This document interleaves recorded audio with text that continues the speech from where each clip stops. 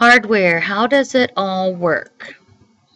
The hardware is the part of the computer you can touch and can see. For example, your keyboard, your mouse, or your monitor. The computer has a central processing unit, or CPU. Everything plugs into the computer, similar to a home entertainment center. This is the heart of the system. It contains all the parts that make the computer work.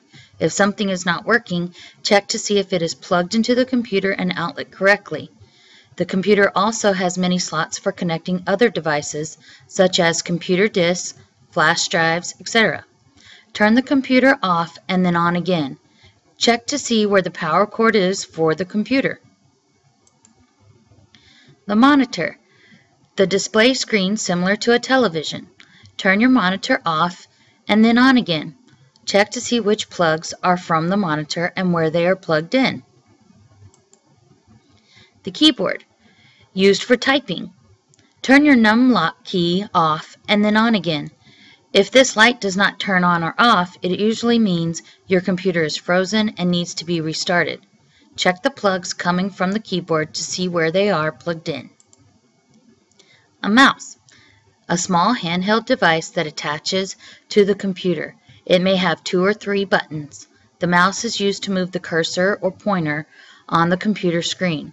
Unplug the mouse while the computer is on. See the light under it turn off. When you plug it back in, you may need to restart the computer for it to work properly. The mouse keys. A left click is clicking the button while the pointer is over something on the screen, and it will select it. Right-clicking, clicking the right button while the pointer is over something on the screen, will bring up a menu of options. This menu lists things that can be done with that object. Example, a copy and paste. Double-clicking. Double-clicking means clicking twice with your left mouse button very fast. This is used to begin programs. Dragging. Holding down the mouse button while over an object will grab onto it. If you move the mouse while holding down the mouse button, you will be able to move or drag the object to a new place on the screen.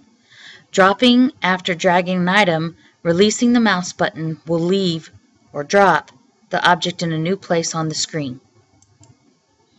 CD-ROM or DVD.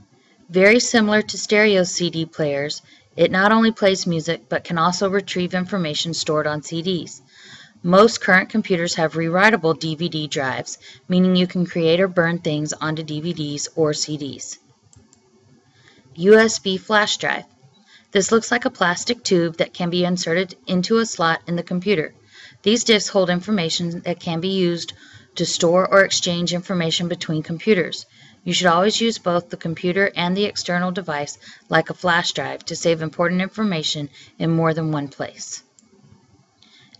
Know important terms, check your computer, and label the parts.